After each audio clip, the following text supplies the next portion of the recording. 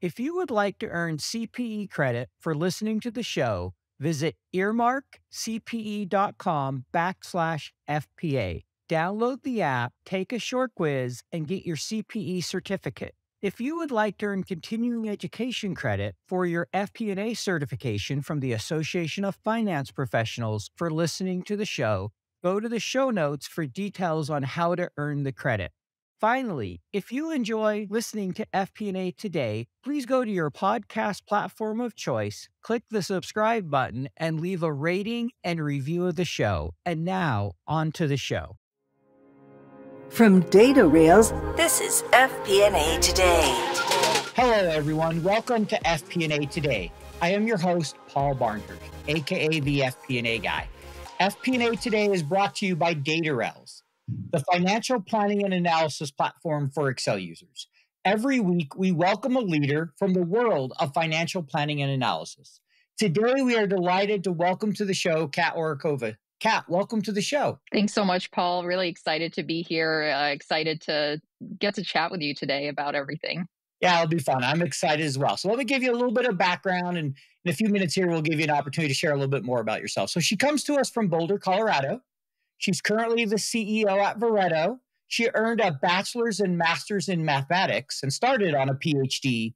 And then she worked for Facebook in the data science team. She worked for Ironclad and Product. And as mentioned earlier, she's the CEO at Veretto today. So I'm going to ask you a question about budgeting and forecasting. We like to start with this one with everybody.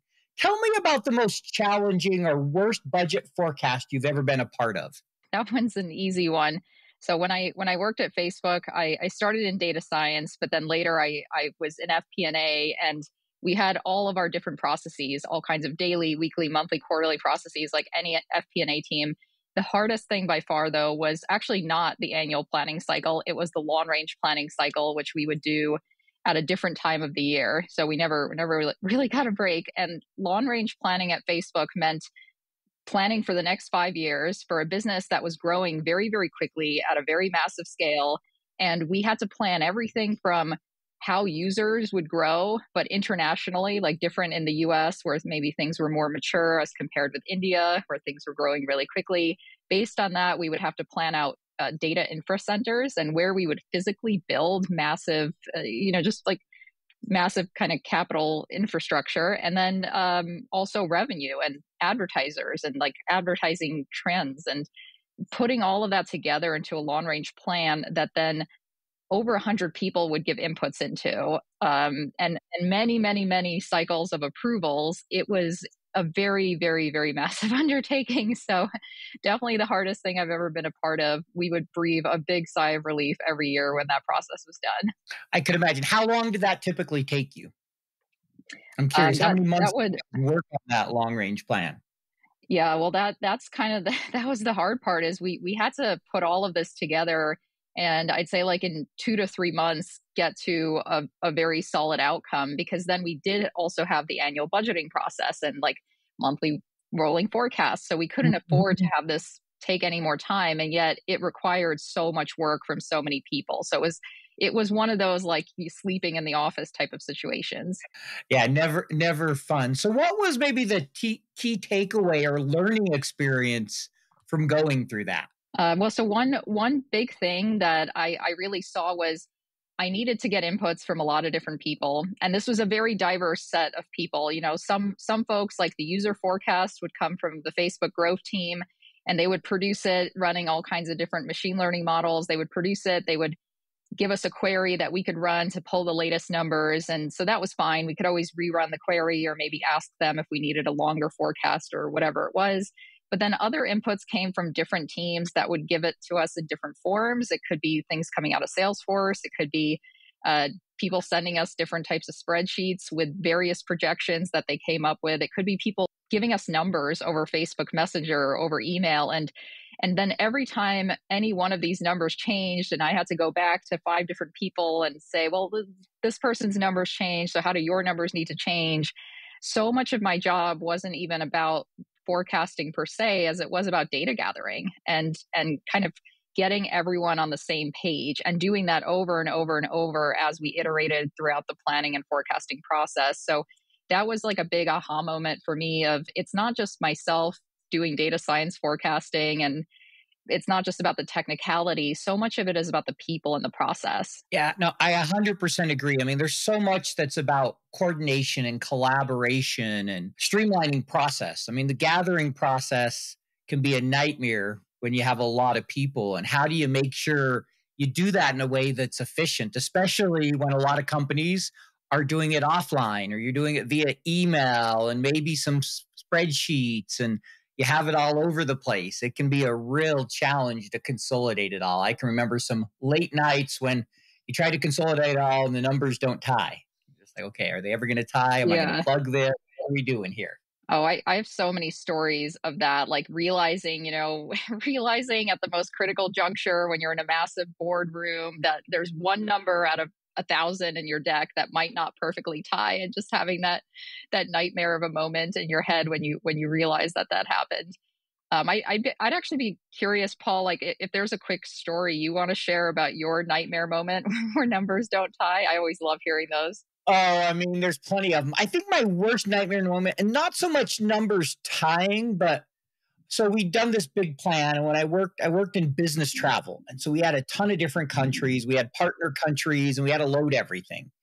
And one year I loaded the country of Poland in the complete wrong currency. Yeah, and I was like, oh no, I loaded it in US dollars instead of their local currency. The good news was they were a relatively small country, so it wasn't a big impact globally, but for them, and we'd already closed things, so we couldn't correct it.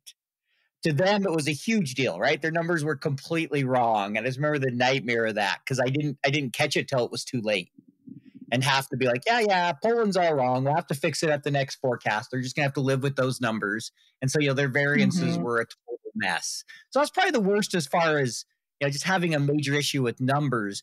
The other one that always stuck out to me is I worked for a business one time. We were way ahead of budget. We'd put in a very conservative budget deliberately because they hadn't hit the numbers in like 5 years. And so, of course, the leadership decided, well, we're going to give you more aggressive numbers for the second half of the year. And so they went through and redid our budget for us and then asked us to report to them. The numbers made no sense because I had built everything driver based. They just used some top down approach. I literally a couple times said in the comments, I can't tell you what the variance is because I have no idea how you came up with the budget number. And I'm Yep. sure they loved that going to the deck up to corporate. They never got mad at me, but I'm sure there were a few times they just shook their head like, come on, you got to give us better than that. So that was Yeah. probably the two that stuck out to me. Yep. I So love that. Thank you. yeah, it was fun. Not at the time. It's fun looking back now. You can kind of laugh about it. I'm sure you had those with Facebook too, where now you look back and laugh, but at the time you're just like, okay, can I take another day of this? Absolutely. I think we've all been there, and that's why it's so great to hear these stories and realize you're not alone. Everybody that's ever worked in FP&A has seen all of these things, like they understand it. And the exciting part for me is being in a position now where I like every day I'm trying to improve this situation, and I'm trying to see how can we automate, how can we get to a world where these types of errors get minimized, and that's been really fulfilling. I bet. Yeah, no, it's rewarding for what I do too, of making a difference to FP&A, helping people be better at their jobs. Can you just tell us a little bit about yourself and how you ended up where you're at today? So a little bit of that backstory. Yeah, I have a very maybe unusual backstory. Very few people have followed the exact career path that I have, but lots to learn from there. I'll start with I always thought I'd be a math professor. That's why I have three different degrees in math, and I was very far along with my PhD at Yale, and I was teaching multivariable calculus to undergrads, and just really very far along on that path, and thought that was what I wanted to do. But then I started feeling like something was missing, and it wasn't any burning flag. It wasn't something very clearly going wrong. It felt like the academic research felt a little unfulfilling, and I wasn't sure what else to do because this was the only career path I'd ever really considered all my life at that point. So I did a little bit of exploration. I delved a little bit into the world of hedge funds and high frequency trading. Decided, I don't know culturally that's where I want to go. A friend of mine was like me, an ex math PhD, he was at Facebook, and he said, "Hey, Kat, like I'm having such a great time over here, billions of rows of data. There's this new thing called data science." And at the time it was new. And this was before all the explosion of data science and boot camps and everything. Facebook only had 10 people, data science, data engineering, data analytics, they were all in one. And Facebook had only 10 people at the time doing anything at all relating to their ads, revenue, monetization data. It was so small. We all fit onto one little floor. And so he said, "I'm having a ton of fun out here. You should come out and do this. I bet they'd hire you." And so I applied, got a job there. I thought it would be for a year and then I'd go back to my academic world. But after a year, I was managing a team of data scientists. Facebook was growing, everything. And I just figured this is going to be, if I go back and finish my PhD, this is just the biggest opportunity cost to this is here and now is so much more fun and so much more fulfilling. So I stayed. After about 2.5 years, I was tapped by the now CFO Susan Li to come join her team on finance and build out this data science FP&A team. And I could talk about that a bit later. So that was a very unusual thing. I will say my manager at the time told me I was crazy for going from data science and product into finance. Most people want to go the opposite direction. But I thought that our FP&A team at Facebook was incredibly strong. I figured a lot of them had MBAs, a lot of them had investment banking backgrounds, consulting backgrounds. I thought I'd be able to learn a lot, and I did. I think about that as one of the best professional experiences I've had. So I saw it as, let me go, let me build this team, let me have a lot of impact, work with the executives of this big public company. And then I can always go back to product, which is what I did. I then built out product teams at Facebook, was ultimately a head of product at a growing startup called Ironclad. That's now a $3 billion company. Hopefully will IPO soon. And then I started Veretto. So it's a very kind of unusual path of building 5 teams from the ground up at Facebook, building functions from the ground up at Ironclad, and now building a company from the ground up at Veretto. But that mix of data science and finance and product, that's always kind of been there. And now I just get to do all 3 of those every single day. Yeah, 2 kind of fun things with that. One, I remember having the conversation with, he was my CFO for a while, and then he was the general manager, and I was his support. So I don't remember which role he was in at the time. I think he was the general manager of the business. But one day I mentioned, I want to go over to product. And he looked at me, he's like, "There's not a chance you're going to product." Because it's just, we had a real challenging FP&A department. He didn't say it exactly those words, but that was basically the idea. And I was like, man, because I thought it would have been fun to kind of experience the product side of the business. So I can relate to that one. And, startup environment is always an interesting environment. It's very fast moving. Sounds like you have a lot of great experience there, doing that. So that's kind of my product experience. But I'm curious, going back, you mentioned you always knew you wanted to do math. So when did you know? Did you always just love numbers, or what told you that mathematics and teaching was what you thought you always wanted to do? Well, I think this is where we sometimes believe we have more choice, or we've made choices ourselves that are actually so impacted by the environment around us. My husband's a lawyer, and his dad was a lawyer, and he never considered going into academia.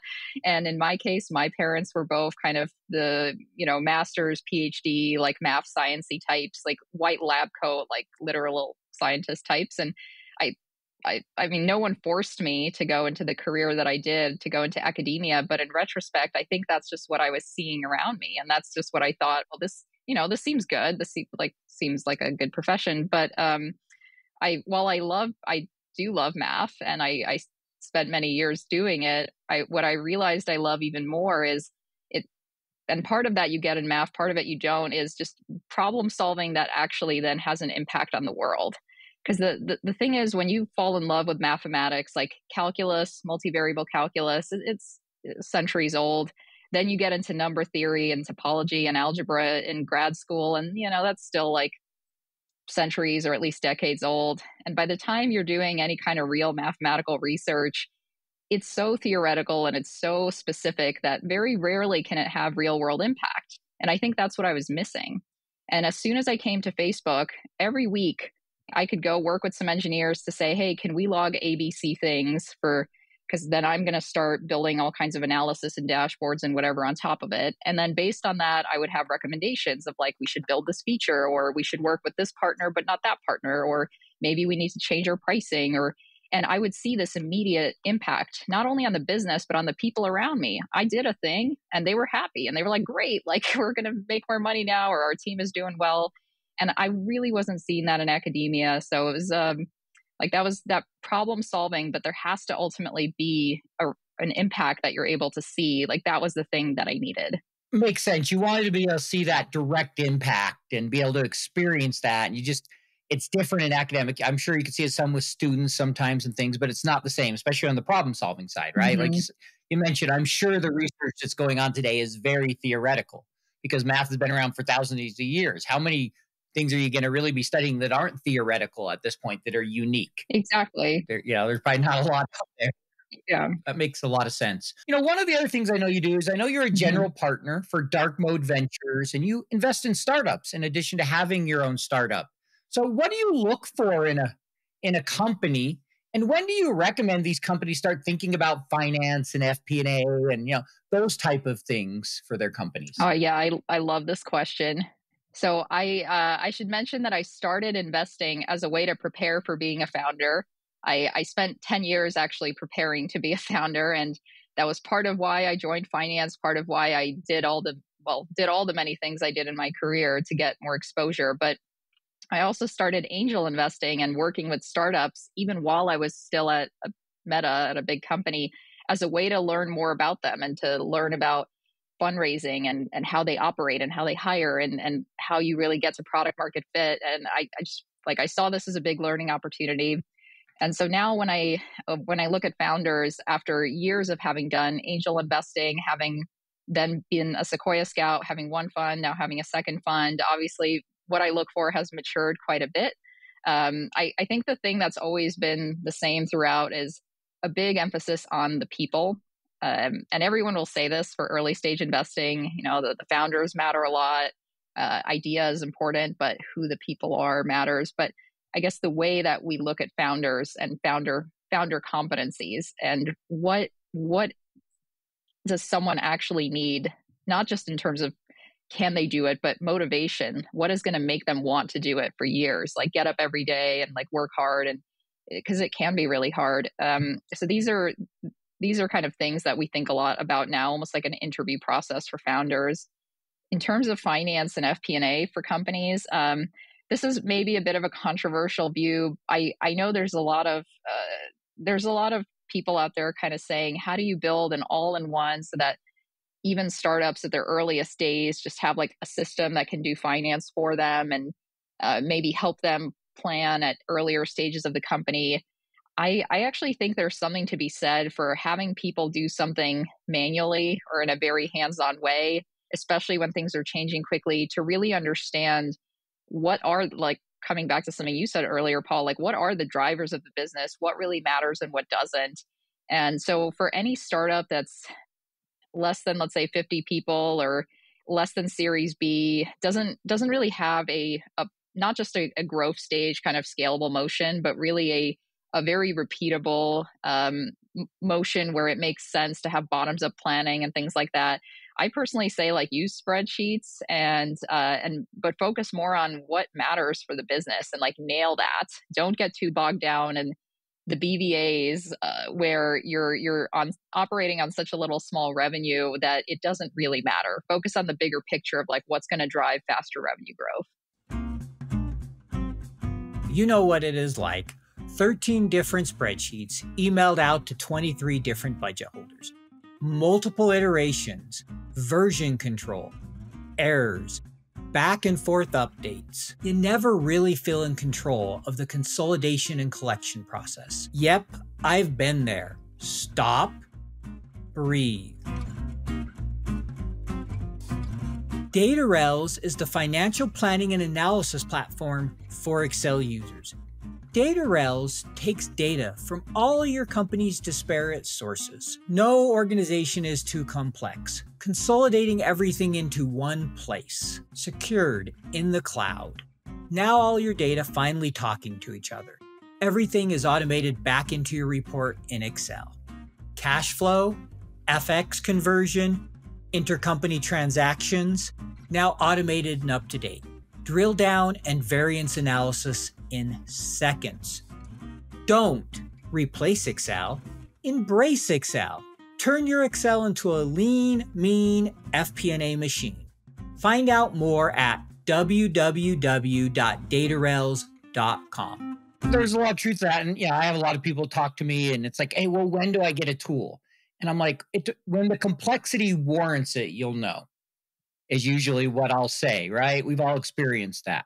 And that can be at different points for everybody. But there is some value, like you said, focusing on the strategic and the big picture versus thinking, I need a tool from day one. Are there some places where it makes sense? Sure. There's some great tools out there that you can use in different places. Yeah. But like just even our sponsor focuses on the small and medium market. And I encourage people when you're ready to go, but it's hard to beat a spreadsheet, especially, those very early days from a cost standpoint and other things. So you just have to think about when does it make sense? Yeah, absolutely. So I appreciate that. Data Rails is actually a great example of people are still on spreadsheets, but they've got the benefit, like some incremental kind of benefits on top of that, with maybe pulling data in and out. And I think that could be really great for small, medium businesses. So I don't want to imply that there's no value at all in any kind of software if you're a small company, but more just like you still have to ultimately own, I think, the strategic planning yourself. You can't outsource that to a tool early on. And that makes a lot of sense. There's the strategic part of the process. And I agree with you. Data Rails has a great platform, and there's definitely opportunities out there. But like you said, it's the strategic part and the learning that takes place in those early days. So that makes a lot of sense. So I'm curious, you mentioned one other thing. I think you said you're on your second fund. Is that what you said for your dark mode ventures? Yeah, correct. We recently announced fund 2. How exciting. So what's your favorite part of investing in startups? What's kept you doing that even as a CEO? Like, what do you love about that? Yeah, that's it's interesting because I definitely thought that when I became a startup founder, I would stop investing. The whole point of investing was to learn and to prepare. And now that I was a founder, I should just focus on that, right? So I intended to stop, but by that point, I had very good deal flow. I had worked with enough startups that they recommended me to other newer startups. And so even without me doing any outbound work, inbound great deals were kind of coming to me and people just saying, hey, I'm starting a startup. Do you want to invest? Do you want to help me? And so I thought, okay, well, let me just do that, only the inbound side of it. Like, let me really limit my time. And then kind of around the same time, Sequoia and others, funds that I'd been sending some companies to and helping facilitate a lead for a seed round, let's say, were just saying, you're sending me great companies. Do you want to work more formally with us? Do you want to be a scout and invest our money? And then, kind of have a more formal relationship. So I decided to do that. And I was a Sequoia scout for a couple of years. And again, really tried to, they do a very good job trying to offer you optionality, but without the commitment of having to make investments. So that was a good way for me to feel things out. Ultimately, though, I ended up doing the fund and sticking with it because I realized it did make me a better founder. And while there is a bit of a trade-off of time, it's the same reason why so many, finance leaders and others take board roles in other companies. It makes you better as a CFO or as a VP finance. It makes you better at your job if you have to look at other companies from a 360 view where you don't have the same type of day-to-day, nitty gritty. And you're forced to understand how product and go to market and how all the dots connect together. I've just seen on the same way the investing perspective gives me that and actually has enabled me to do a better job with Barretto. And frankly, I just enjoy it. So I love working with founders. It's been a real privilege. It's great. So I appreciate you sharing that. And it does sound like it's obvious that you love it. I can tell the passion there. So I'm going to switch gears a little bit and ask a question more getting back to FP&A. So you've worked in product a good part of your career. You've been head of product at a company. How do you see product and FP&A working together? And any advice you can offer on how FP&A can better support product from your experiences? Yes, I especially saw this at Ironclad, where I had the PM function and also the beginnings of our analytics function for the entire company. And we also had our first ever finance lead join around the same time. That person didn't report to me, so I think reported to the CEO directly, maybe at that point. But it was just so early where you only had a few PMs, an analyst, and a single finance person, and that was when we put together the first ever infrastructure for our company of like how did the dots connect? And for example, we realized with some very basic analysis that sales was selling all use cases equally, and meanwhile, customer success was spending 10x the time on serving the procurement use case as serving a sales use case, and that doesn't really make sense. Maybe you need to then charge more for the procurement use case or figure something else out, right? But it was just this like misconnection or a lost opportunity, let's call it, between what sales was doing and what customer success was doing. And we only found this out when we actually did the analysis. And the reason I'm talking about this as analysis is because I think often the finance team is, on one hand, they're sort of seen as like, well, you're part of G&A, there's like finance and HR and legal and ops, and you all sit over there. And then there's all these other teams that actually build the product and like sell the product and make the business go. But actually, especially when I was in FP&A myself, what I really saw was finance thinks about the entire business. They have to understand so well what is going on with product and with go to market, and how all of those different segmentations are looking and connecting the dots as a whole. And so in that sense, like the analytics team that we formed at Ironclad it wasn't a finance team per se, but we were doing much of what a finance function might otherwise do, just in that sense of like, let's look at our business at different levels. Let's understand where there are gaps or opportunities. Let's surface those recommendations up to the executive team, and let's take action on it. So I just really saw that kind of interplay between finance, product, go to market, really just connecting those dots was absolutely critical there. Thank you. And I appreciate that. And there's something you said there that I've always really liked is, finance, in particular FP&A, is one of the only functions outside of the CEO, the office of the CEO, the CFO, that has a 360 view of the business, right? Especially in a smaller business where you're working with everybody. And so there's opportunities to bring things up that others don't notice, because sales is focused on the sales engine and marketing is focused on the marketing engine and product on the product, whereas finance can bring that analysis and those opportunities across all of it. And I think we're seeing more and more of that today, especially since COVID, where people are realizing that, FP&A and finance can play a much more strategic role than historically. Like you think back office, right? They're just, you go over there, you don't make money, you just kind of do your job, you're a cost center. And I think that we're definitely seeing that change. So I like how you said that. So I'm curious, you spent a few years at Facebook. You mentioned a little bit about that story, but can you go into details? Why did they create a finance team that had data science skills? What led to that? What was kind of the goal of your team, and how did that come about? Huge credit there to Susan Li, who's now the CFO and is just absolutely outstanding. I've had many great managers over the years. I've been very, very fortunate to learn from so many incredible advisors, but Susan is she is special. She's in a category all on her own. So just someone that I really look up to and aspire to.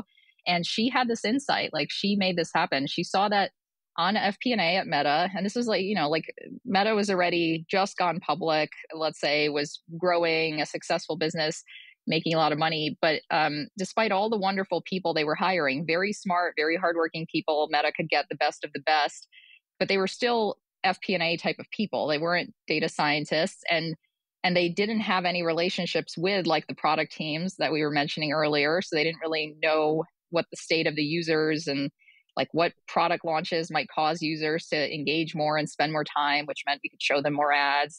They just didn't have any of those internal relationships. And so Susan saw that the FP&A team would do their best using the data that they had to create revenue forecasts and to do various things. But then ultimately something would happen, and kind of like, again, coming back to what you said, Paul, the drivers weren't there. And so the actuals versus the forecast would be quite a bit off, and the entire executive team would be worried. And for a while, this was happening on a weekly basis. There was like a revenue war room, and it wasn't clear whether, is it that users are switching to mobile? Is it that advertisers, the brands using Facebook or maybe doing something different? Is it that we're just changing our own algorithms for ads or for products that are like, what are the drivers of this change? Should we be worried? Should we be taking an action? Those were questions that were being asked on a daily basis, and war rooms were happening every week. And it was just really hard. So I think Susan saw the need to try to bridge that gap and to get someone that did have more of that product and data science, not only a technical ability, but I had the relationships, because that's for 2.5 years I'd been working in the ads, data science, and product world. And so Susan kind of figured, like, okay, if I bring Kat over here into finance and we build out a team here that's focused on almost bridging the gap, like, that's maybe it's not going to work, but at least it's something new that we should try, because the thing that we've been trying so far, it's just it hasn't been working. So so she did that. She kind of came over, asked me about this idea. Again, like I mentioned, my manager thought it was a crazy idea at first, but I was really intrigued. We really talked about the role. Like, we talked about it being a 2-year thing where I would come in, I'd build a team, I'd do a few, we ended up automating a lot of big processes. We ended up taking forecasting from monthly to daily, making it accurate, like having it be more drivers based. And then I had hired my replacement, who's actually still the leader of that team today. So that was kind of how that transition came to be. And fortunately, I think Susan she really saw the future, right? It worked out very well for us, and we had a number of years of very good forecasting. That's great. And whenever you see a inspirational leader that can look beyond and kind of see where things are going, can make a huge difference. I mean, there's so much value in that, having that ability to kind of be forward thinking. But I'm curious, obviously you guys approached forecasting from a data science perspective different than FP&A. So was there kind of challenges as you tried to bring in more data science, or how did that go about, of kind of blending the processes and improving the forecasting? Because I'm sure there were very different methods that you were using compared to what most those traditional FP&A people were Correct. used to. That's actually one of the trickiest parts, is when you have folks in data science and then you have folks in FP&A, they're living in different tools. Like, as a data scientist, my tools were Python and R and terminals, and FP&A lives in spreadsheets. And so even if you could do a certain thing better, if now the rest of the FP&A team can't access the thing that you did because it's in a Python script, it's helpful, but there's a limit to how helpful it could be. So establishing a good bridge where the whole workflow can operate together, but without forcing everyone in FP&A to learn Python, and kind of vice versa, that was a big part of what we had to do. So I didn't just hire people to write Python scripts. While we did do quite a bit of that, and we built some very sophisticated machine learning models and everything, I also owned this giant 50-tab kind of revenue forecasting model that took as outputs some of the things our Python scripts did, as well as various other inputs we get from the accounting team and others. And ultimately, like, that was something that the rest of FP&A could interact with, because it was more in a format that they could understand. And that was honestly too one of the gaps that I saw, where, like, I was very fortunate, and Facebook is a special company that's printing cash and can afford to hire a data science team within finance, because let's face it, most companies, that's not an option. So Facebook was lucky to do that. But even there, everything we built internally and a lot of our internal processes, it was never kind of completely to the level of what I thought could be done with a purpose-built tool. And in particular, that collaboration layer, like, that still largely remained spreadsheets and emails and PowerPoint decks. And that's kind of the part that I always thought, it's great that we did all this automation and forecasting stuff, but if I could also build a collaboration layer to solve that additional set of problems, like the inputs gathering and the approvals, like, that would be ideal. And that's kind of one of the main things I've been thinking about ever since. I'm curious, stepping back, you mentioned you did a lot of algorithms. I know Facebook has released an open source profit algorithm that's used for some of forecasting. Is that one of the things you were working on there? Is that part of kind of the forecasting you were doing? I'm just curious. Actually, that team and that model, they were working very closely with my team as well. So the way Facebook is structured was there was the finance team, but we also had a kind of core data science team for the entire company. And several people on that team worked really closely with us on some of the more technical aspects and models. And yes, they ended up later taking some of that as inspiration and building kind of external open source versions. I think one of them might have even built a startup around some of this. So a lot of really, really exciting stuff was done there. And it's just important to separate out, though, there's like the pure forecasting of, imagine I have all of the data. How do I do the technical aspects? We did a lot with seasonality, for example, and other overlays that was very interesting, made our forecasts a lot more accurate. But then there's sort of but I just need even macro inputs. Like there's data about the future that nothing about my historical data could possibly predict, that a lot of that data lives in people's heads. And maybe it's even strategic decisions about where you want to take the company. And so how does that data those drivers ultimately get into your model and kind of mix in with the technology, with like the more advanced forecasting techniques? Like that was one of the very interesting things that our team tackled. Got it. And kind of speaking of that, that leads to a question I think is along those lines. How do, FP&A and data science professionals work better together? Any advice you'd offer from your learning experience? If companies are thinking, hey, I want to have, a data science person in FP&A, we're definitely seeing more of that.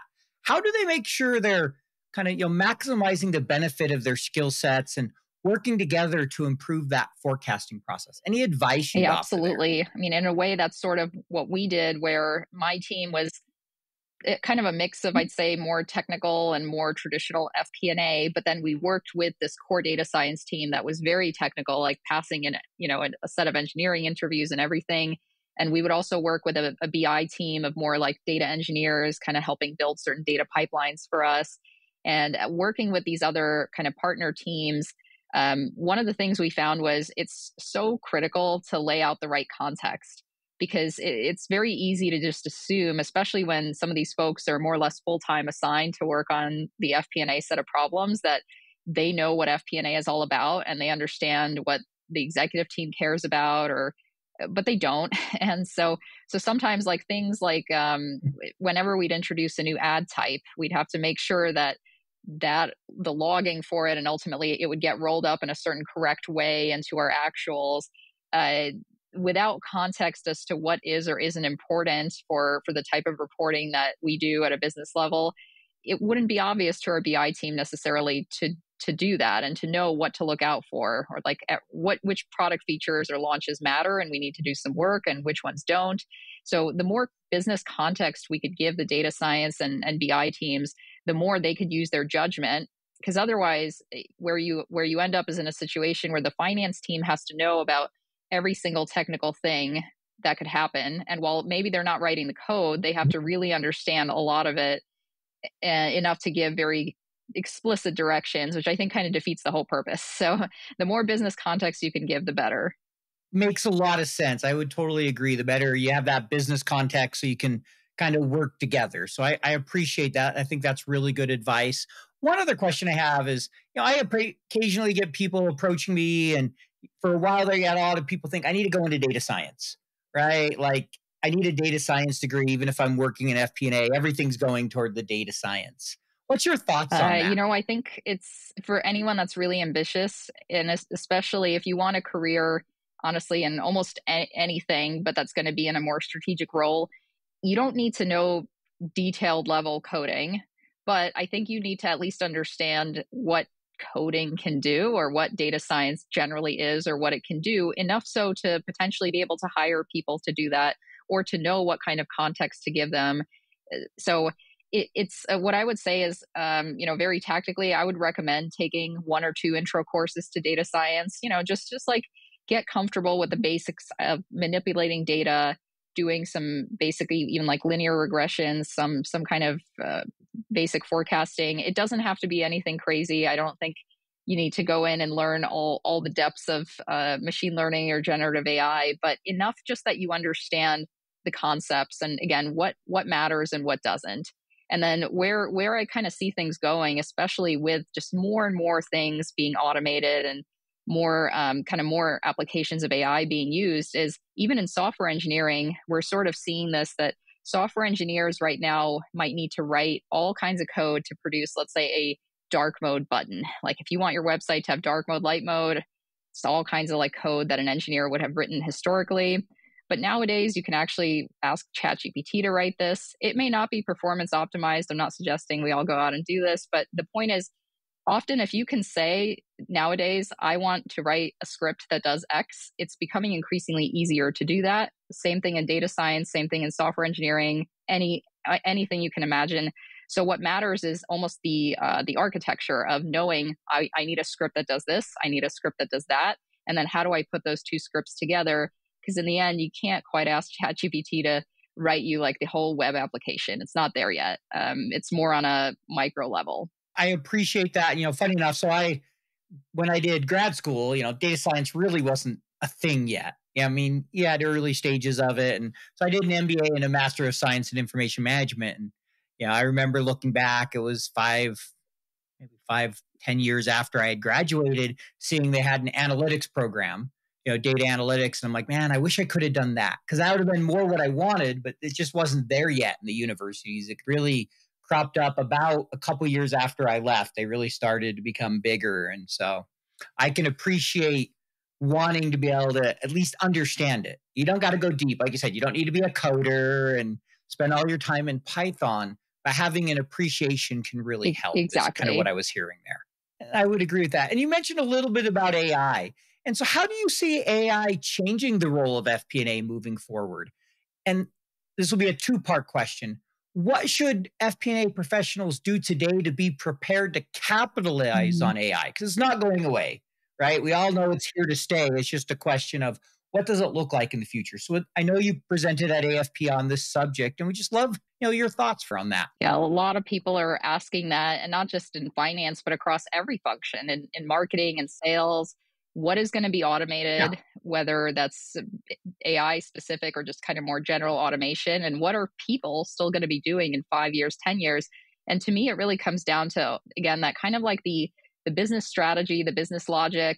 Figuring out what to do is always going to be the job of humans. They're the ones that make decisions. And a lot of the decisions we make aren't pure optimization. Like you look at companies, and there are many successful types of businesses out there. There are some that say we're limiting ourselves to 50 employees. We will never grow above that, but we want to see how much revenue we can get with just 50 employees. There are others that make a different decision to grow as quickly as possible, even though, revenue per head count is not going to be as good.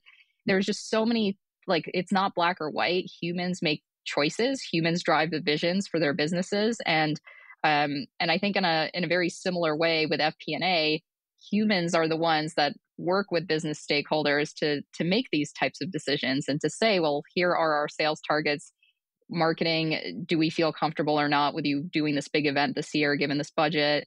But where I do think AI and automation really steps in is in a lot more of those more granular pieces, kind of all the like little scenarios, all the little, well, if marketing does or doesn't do this conference, what impact does that have on expenses? What impact will that have on sales, given reduced downstream leads if we don't do the conference? Just really like all those things where FP&A would previously have said, let me get back to you. And then 3 days after a meeting would have come back with a spreadsheet and an analysis. All of those things will become in the moment, like, let's just run a scenario, let's just get the answers we need, and let's make decisions faster. But at the end, human beings are always going to be the ones to make decisions. I don't believe companies are going to be AI driven, like cars are going to be self-driven. It doesn't work that way. Yeah, and that makes sense to me. I can see that, and I tend to agree with you. I think the humans will still make the decisions, but will be much more productive, have the data much more readily available, and being able to be better equipped to make those decisions, better to analyze the data. I think that's where ChatGPT can be great in some of those areas, is helping you get something ready. You still have to decide what to do with it, but it can make a big difference in that preparation process. Just wanted to add that someone else had said it so well at the AFP conference, this idea that many FP&A folks today who can be very strategic are spending 80% of their time in a, kind of like in a back room by themselves running various analyses, because there's just so many scenarios that we need to be running at all times. But as all of that gets automated, the role of those folks, and in general, the role of most FP&A professionals, will be more to have conversations, to be in a way in the spotlight, to have discussions, to talk about the trade-offs and the decisions. And so I see this kind of shift from, not to say you don't need your Excel skills anymore. I think you will always need some level of technical data skills, but you will spend less time practicing those skills and more time practicing a lot of the soft skills, communication, negotiation, kind of alignment with stakeholders. And so I'm seeing a lot of folks actually focus more on developing those skills as well, not just the technical. Yeah, I agree with you. I said, a lot of that data prep, those type of things will get to the point where a lot of that will be automated. And as you mentioned, the soft skills, the human skills, the people skills, those things will become Exactly. more important. So we're coming up on the end of our time. So we have this section called the Get to Know You section. How this works is we have 4 questions we're going to ask. You get no more than 30 seconds to answer each question. So that is, kind of relatively quick. And it's just to have a little bit of fun and get to know you on a little more personal level. So the first one is, what is something interesting about you that maybe we wouldn't find online or that not many people know that you can share with us? Well, I grew up in New York City with skyscrapers. Did not see a mountain until I was 18 years old when I did a road trip across the United States, and then it was love at first sight. So that's why I moved to Boulder, Colorado later with no family and no official relationship there whatsoever. But I live in Boulder. I love my mountains. Just it feels very, very natural for me being here in the center of the U.S. I love mountains as well. I grew up in Salt Lake, but I've always been a big outdoors person, a lot of mountains, camping, hiking. So I can totally appreciate that one.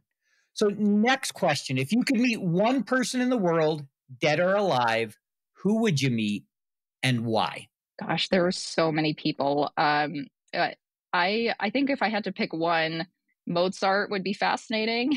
the the kind of music that he wrote, especially at such an early age, is astounding. I don't know how many people even today or since then have been able to replicate that. So just understanding how such a young boy is able to do something so incredible that has touched humanity for centuries afterward, that would be fascinating. Yeah, I could see that one. It would be fascinating, especially as a kid, to watch him work and just see that his thought process. Because, yeah, it stood the test of time and he did it at such a young age. It really is amazing. All right. So, this next one we're going to ask you is, what is the last thing? And I'm going to ask specifically, what's the last thing you used generative AI that you asked it about? Something related to finance, FP&A, Excel. What's the last thing you used with generative AI for in that realm? So I do a lot of research and testing, or I try to, using ChatGPT. Some things it's very, very good for, and other things not so much. I was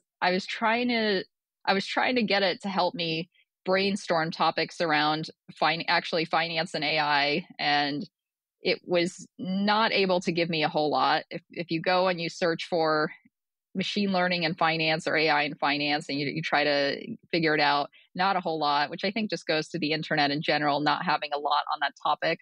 But the level of interest compared to the level of knowledge or information available, it's very big discrepancy. So we're working to fill that. Interesting. Yeah, that'd have been an interesting search. And I would agree with you. We definitely don't have as much information as I think could help all of us. So the last one here, obviously, DataRail sponsors the show. Great Excel tool for small and medium-sized businesses. And so one of the questions we ask everybody is, what is your favorite Excel function or feature? Favorite thing about Excel? So I will have to say the keyboard shortcuts. The fact that there is like a World Excel Championships and there's so many lovers of Excel, it's Excel is not just a tool. It can become something that you can be good at, something that almost like a gamer or like a chess master, you can master Excel. And the fact that you have all these keyboard shortcuts that not only make you insanely efficient, not having to click through like a whole, 10 different clicks into some modal somewhere, but you can, it's almost like a secret language that some people know and some people are very, very, very good at. It makes Excel almost a bit like a superhero's tool if you know how to use it. So I absolutely love that. And I think, like, to all FP&A folks out there, if you're not using Excel, demand that the tool you do use cares about keyboard shortcuts, right? Because it's such a superpower. I have to laugh because that's what I've been doing all day today because I'm prepping for the FMI, which is a modeling test, and it's all about speed with that one because you get 4 hours to build an entire 3-statement model.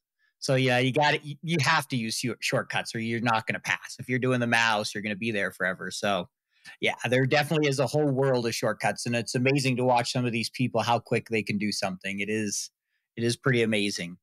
So I have just 2 questions left here for you. So first one is, what advice would you offer to someone starting a career in FP&A today? Any advice you'd give them? Probably similar advice to anyone in general, but especially FP&A, given, like we said, even an analyst tends to have more of a 360 view of the business. It's a very rare position to be in. Most important would be focusing on learning.